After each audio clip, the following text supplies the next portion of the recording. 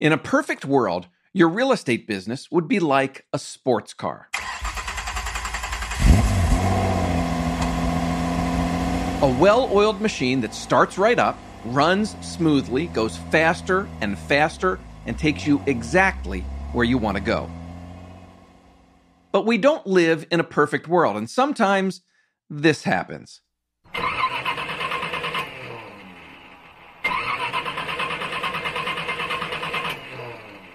Your business doesn't start, or maybe it starts, but then you get stuck. You're not going where you want to go, or you're not getting there as fast as you want to get there. If that sounds familiar, you might need a new approach, one that puts strategy first and tactics second. Just ask Brett Jennings. He started his team 10 years ago, and get this, he saw no growth for the first 3 years. Fast forward to today, Brett's team and brokerage are experiencing tremendous growth. He's a HomeLight Elite agent, one of the top 1% of agents on our platform. So what happened in those 10 years? How did he break through that ceiling?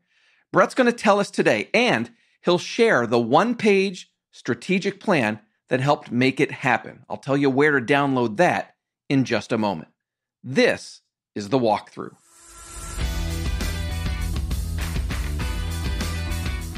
Hi there, I'm Matt McGee, the managing editor of HomeLight's Agent Resource Center. Also, your host right here on The Walkthrough. This is a weekly podcast.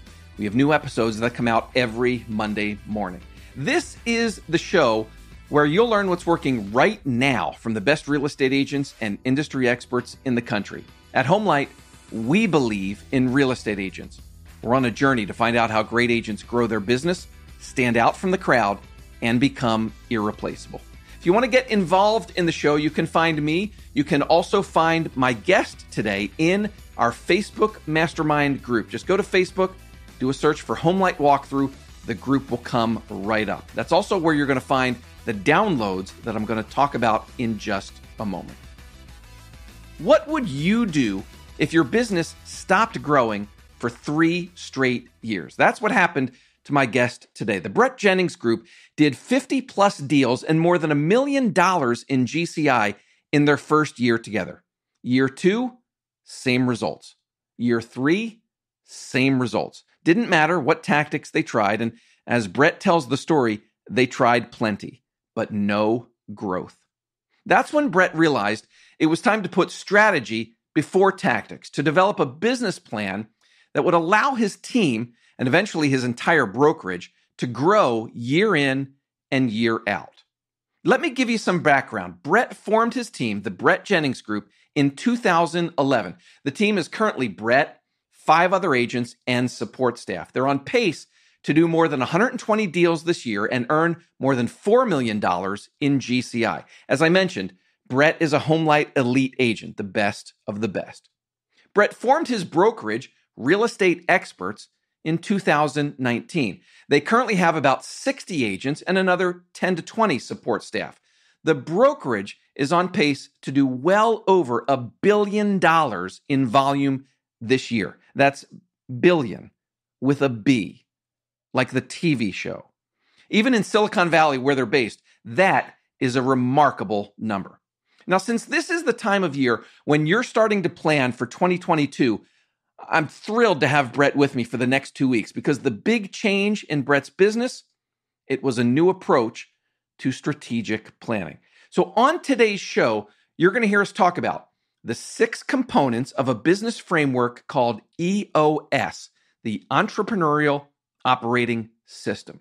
You'll hear how the EOS taught Brett to crystallize his vision into a one-page strategic plan. And we'll start sharing the 8 questions that you have to ask yourself to create your own one-page strategic plan. This isn't just for teams, but if you have a team, let me suggest you gather everyone around and listen together before you sit down and make your business plan for next year. And yes, as I mentioned, there's a bonus. You can download one of Brett's old one-page strategic plans, and we also have a blank template to use yourself. You'll find those later today in our Facebook Mastermind group. So without further ado, let's get started. No one wants their business to get stuck like Brett's did when he formed his team. So let's hear how his business got unstuck with a one-page strategic plan. Brett, you start your team in 2011. You'd already been a real estate agent for a few years by then.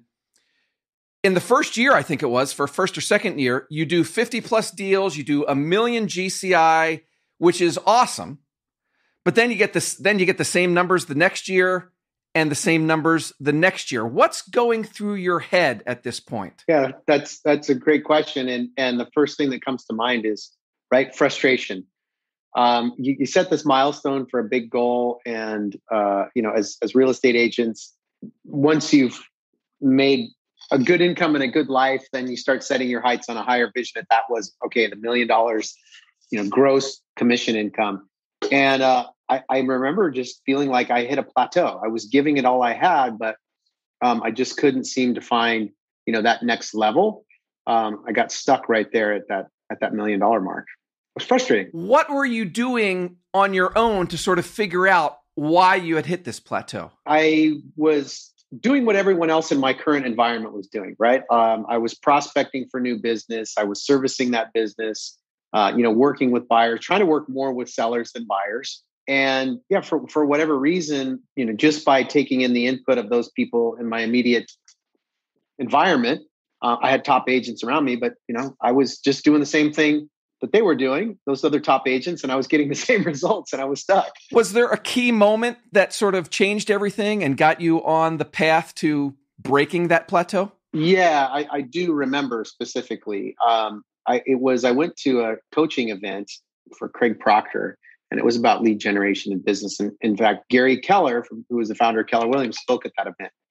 And I remember he stood in the front of the stage, and I have an audiographic memory. Like, someone can say something once and I'll literally remember their words verbatim. And what he said, just struck me because it spoke to me and where I was at. He said, if you're giving it all you've got, right, and you're just not getting to where you want to go, you're missing something. And it could be a perspective. It could be, a new environment. It could be, a new something to go to that next level. And often it's a coach, or a mentor that can get you there. And so that spoke to me. And so I ended up signing up for coaching at that event. The coaching, really, the next coach I engaged with was the coach that really gave me the formula to break through that ceiling and any other ceiling so far that I've encountered, or a plateau that I've encountered in the business. And that really was this one concept of this one-page strategic plan. There are a lot of agents who will succeed on the strength of their work ethic, on the strength of their personality. You're saying that you learned that at that point that it takes more to reach the next level. You need to have a plan in place. 100%. And so, yeah, I mean, and we'll see that in this industry, no matter what the geographic location and the price points are, it's usually somewhere between 40 and 70 units. A solo producer in a real estate business, even with an assistant, very rarely gets past that, somewhere between 40 and 60 transactions. They just will achieve burnout. Yeah, that's typically what happens. And so then they got to start to organize a team. And what my typical formula was at that point, I was going to workshops and seminars and things at that time. And I would go and I'd get inspired by hearing from these top agents all of these ideas, these tactics that they would put forth. And I had a yellow legal pad and I'd write them all down. And I'd end up with 50 of them, on my list that I'd try to organize in some fashion on my flight home, just kind of recapping, and try to go in and implement all of these things. And that was kind of what got me to that plateau. And I was trying to do it all, really. I was like, all these great ideas, if I just implement them all, my business will be amazing. But that wasn't what was happening. I was getting stuck. And so it wasn't until we really found the one-page strategic plan and the model of EOS that really helped us get clear and break through. You just mentioned EOS. Why don't you tell listeners what EOS is and what it has meant to your business? Yeah, EOS is short for Entrepreneurial Operating System. It's based on a book by Gino Wickman called Traction. And it's really about how to organize your thoughts around building a business. The challenge with most entrepreneurs is, we all start out as what we'll call tacticians. We're delivering a service or a product. And then we fall into being an entrepreneur because we're so good at what we do. We get lots of business and we need to start to build systems to deliver it, but that's usually not our strong suit. And so EOS is short for Entrepreneurial Operating System. It's not a technology or a software. It's a framework in which how to organize your resources in business, and then a framework about how to create a vision, and then day by day actually work in what's called a 90-day world, in implementing big projects every 90 days to really get you to where you want to go. What are the pieces, the components of this EOS idea? Yeah, EOS, the concept is, at the core of it is your business, and it starts with vision. And by asking, some 8 key questions to really crystallize what it is you do and why you do what you do. And probably that was the game-changing moment for me, because I recognized I hit this plateau, and I had an idea about, okay, well, I'm in real estate because at some point I want to make enough money to buy investment property and retire from real estate and go do what I really want to do, which was like life coaching, business coaching. And it wasn't until we got really clear and grounding my purpose, which through these 8 questions helped do it. It was really like, why do you do what you do? And what brought that all into focus was an exercise called the eulogy exercise, where you actually write your own eulogy. Like if you're, here it is, the end of your life. And, the question is, a church, synagogue, whatever, who's there? And, you're floating around in this presence in the back of the room. Who's there? And what are they saying about you? Certainly it wasn't, he was so amazing because he sold so many houses. And that was a powerful exercise. I really put, took it to heart and put my heart into it. And what I recognized that what these people were saying was that, I wanted to live, love, learn, grow, help other people do the same. And that was why I was interested in retiring, quote, and doing, business and life coaching. And my mentor just put it to me, because the next question, once you know what your real purpose is, to put this at the center of your business is, if that's who you really are, this person who wants to do this, what does your business look like if you brought all of who you are to everything you do? And the simple answer for me was, well, I'd probably be coaching my agents more. And I just didn't have people that wanted to be coached at the time. So getting the core purpose down what was interesting for me at that point was literally I did that exercise on a weekend when I was out of town. And on that Sunday, I got the first phone call from one of the agents who I didn't have the best agents on the team at the time. Called and said, no, I think I'm going to leave the team. I was like, got the pit in my stomach. Oh, wow. And then I got in the office on Tuesday morning, because it was a long weekend after coming back. And another agent walked into the office and said, hey, I need to talk to you. I think I want to leave the team. And I was like, wow. And it was an aha moment, but I recognized in hindsight, what God, universe, whatever you want to call it, had kind of taken my sandcastle and just knocked it down for me so I could recreate it. But that all happened spontaneously from just getting super clear on the purpose. And from there, I created a vision for the business. I wanted to create a business that was, a real estate company, but really what it enabled me to do was fulfill this purpose of coaching people, developing people. And when that happened, all the other components of EOS really start to kick into gear. Okay, so you just mentioned these 8 questions, and I really want to dive in with you soon on that, Brett. But first, the EOS has more that you mentioned. Vision is one of these components of the EOS. What else is involved? And that's the starting component. What else is involved in EOS is data. So it's getting a pulse on your business, like basically knowing your numbers. So many of us in real estate, like we just fly by the seat of our pants, sell as many houses as we can, put the money in the bank and hope that there's more there, than bills come at the end of the month. But by what we measure, we can manage. And typically what we measure will grow. So it's really getting mindful and figuring out what are the things that I want to manage in my business. As a real estate agent, when you're starting to grow a team, it's 3 things. It's appointments set, it's appointments met, and it is the leading indicators is appointments set, met, and signed. So a buyer that committed to you or a listing taken. And so we create those scorecards. So that's data. That's the second piece.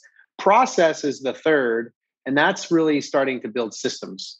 And as you grow your real estate business, if you have an administrative assistant and you're going to continue to grow, you got to have her start to build systems and the process and how she does things or puts it together so that, you can deliver the same awesome experience, whether you're doing 20 transactions or you're doing 90 transactions.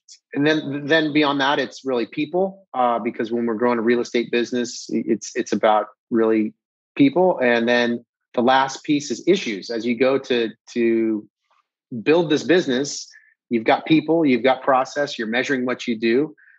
Issues are going to pop up. Things break.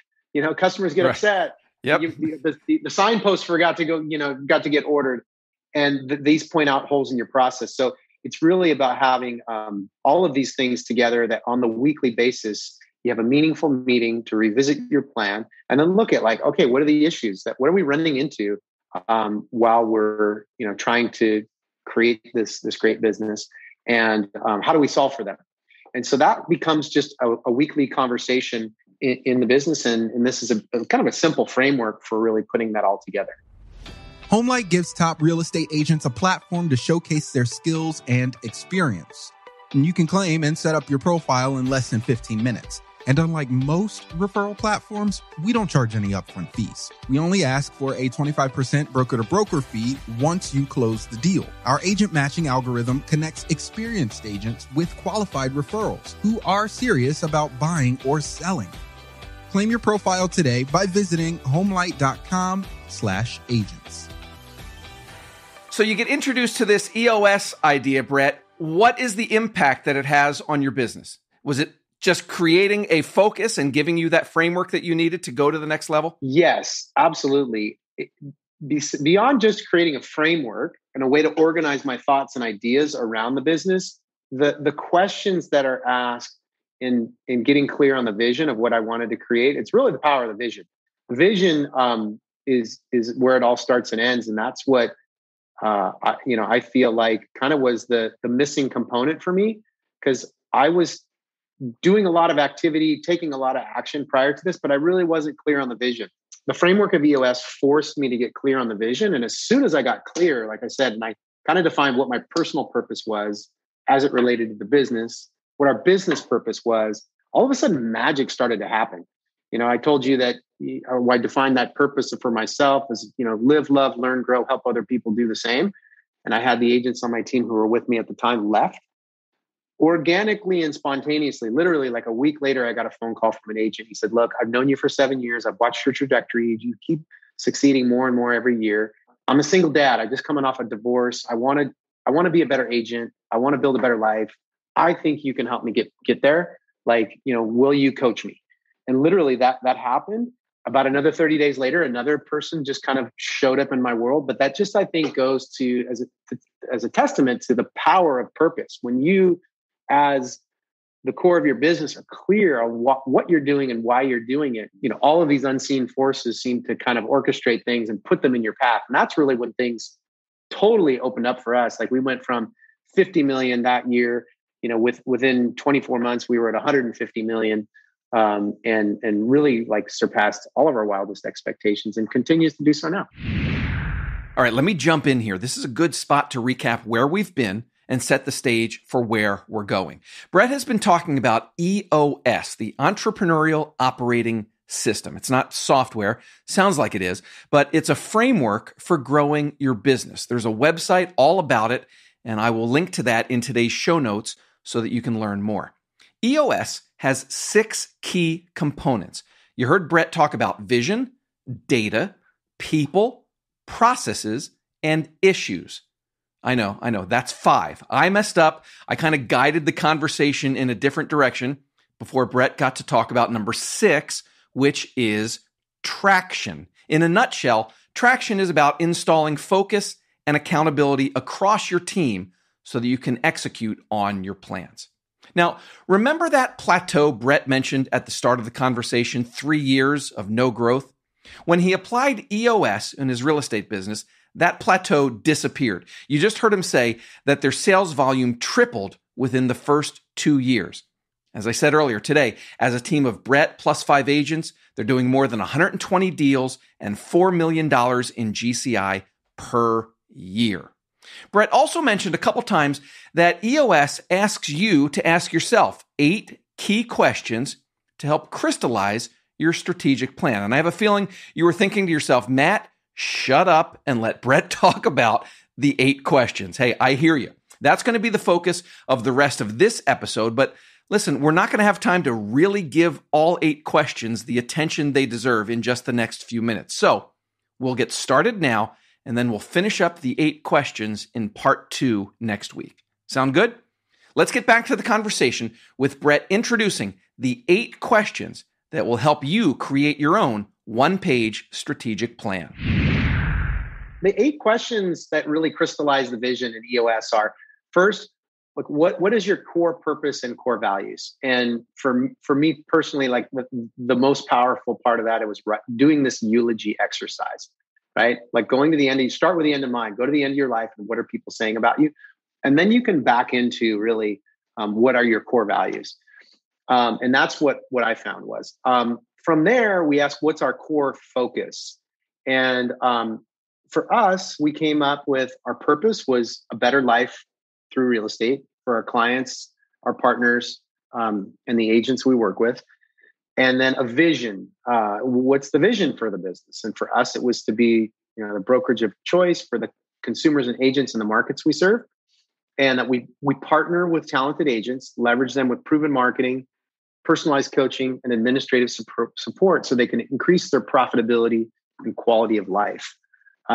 So one core thing in that core focus, it has to be bigger than you, and it has to not be about you. That's one kind of key thing about it. Brett, when I hear core focus, core values, it sounds like a mission statement. Is it more than that, though? Yeah. So the difference, that's interesting because, I'd read business books before, and you see companies with their core values on them. And when we actually did this process, what we uncovered and we discovered, it really is a process of uncovering what your core values are. These aren't things you can copy and paste.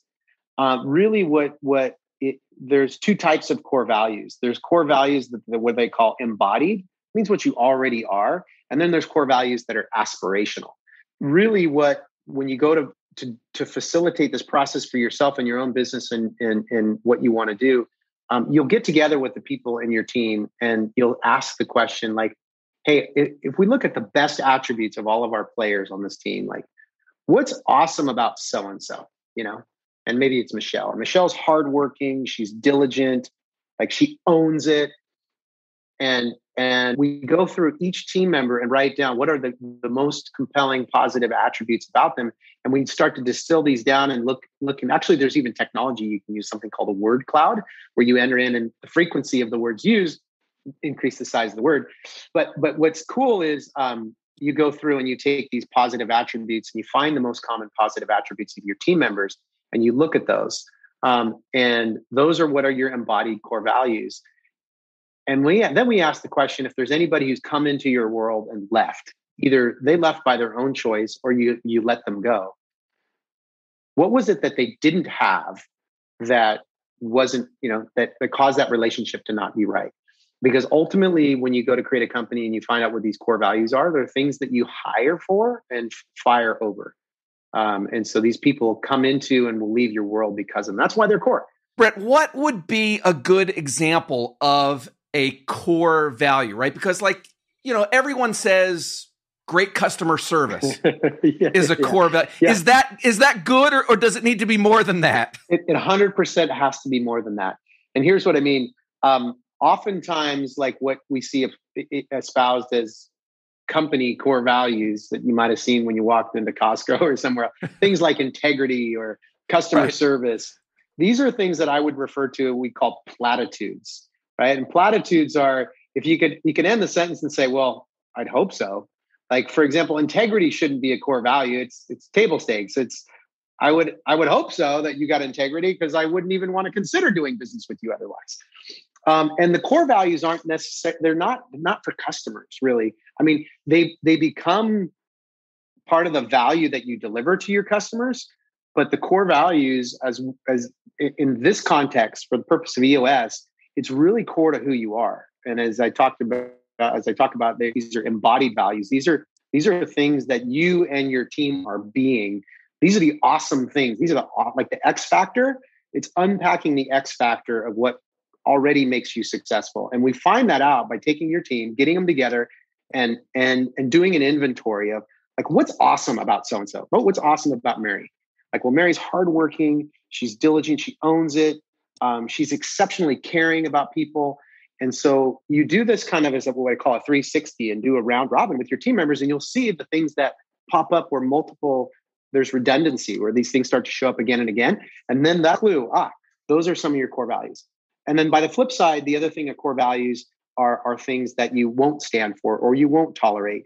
And so if you've had, agents, team, staff that have come into your world and you've let them go, what was it about that person that, wasn't that they didn't have? And that's when you really get to what is core. And when you get clear on that, it's powerful.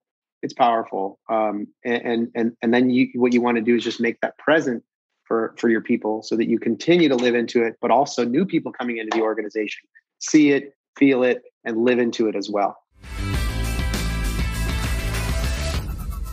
There you go. Such a great start to our two-part series with Brett Jennings. And we still have the rest of those 8 questions to cover in part 2 next week. Remember, we'll have 2 downloads for you later today in our Facebook Mastermind group, so be sure to look for those.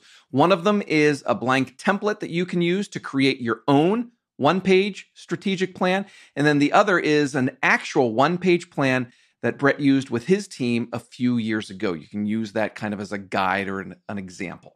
All right, let's do our takeaways segment.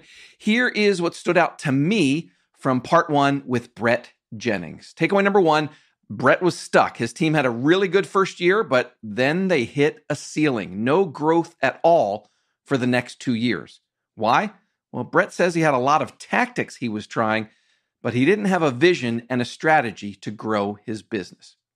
Takeaway number 2, Brett is using EOS, the Entrepreneurial Operating System, to create a framework for growth. With EOS, there are 6 key components of a successful business. Real quick, let's go through those. Number 1, vision. Where are you going long term? Number 2, data. These are the scorecards for your business. Brett mentioned things like appointments set, appointments met, clients signed. The idea is to take emotion and feelings out and build your business around objective numbers. Number 3, processes. These are the systems that you use to run your business. Number 4, people. Great vision demands a great team. Number 5, we didn't quite mention this, I messed up. Traction, the discipline and accountability that allows you to implement your vision. And then number 6 in EOS is issues. What are the holes in your business and how do you solve for them? All right, that's takeaway number 2. Takeaway number 3, EOS asks 8 questions to help you crystallize what you do and why you do it. We covered the first 2 today. What are your core values and what's your core focus? You heard Brett say that the answer to those questions, it can't be a platitude like, we provide great customer service. Things like that should be a given. All right, next week in part 2, we will continue going through those 8 questions. And Brett will walk you through how to create your own one-page strategic plan. So let's listen to a preview of that. The front side of your plan with EOS, your one-page plan, the front side is really your vision, the 10-year and the 3-year picture. It's pretty far out in the future. The back side becomes your 1 year, and then what we call your 90-day world. So the 90-day world is really where the magic in this plan happens, because people set goals oftentimes. They'll set goals for the year. The problem is they never revisit their goals. They sit in a journal, in a drawer, or on a file on their computer, and they're not revisiting them on the regular basis. So that's a sneak peek at part 2 next week with Brett Jennings. Also a bit of a teaser there about the download that you can grab in our Facebook Mastermind group. To get those downloads, or if you have questions for me or questions for Brett, you can find us in our Facebook Mastermind group. Just go to Facebook, do a search for HomeLight Walkthrough, and the group will come right up. You can also reach me by voicemail or text. The number to use is 888-322-3328, or just send an email. The address to use is walkthrough@homelight.com. That's all for this week. Thanks so much to Brett Jennings for joining me, and thank you for listening. My name's Matt McGee, and you've been listening to The Walkthrough. At HomeLight, we believe in real estate agents. We're on a journey to find out how great agents grow their business, stand out from the crowd, and become irreplaceable. Go out and safely sell some homes. I'll talk to you again next week. Bye-bye.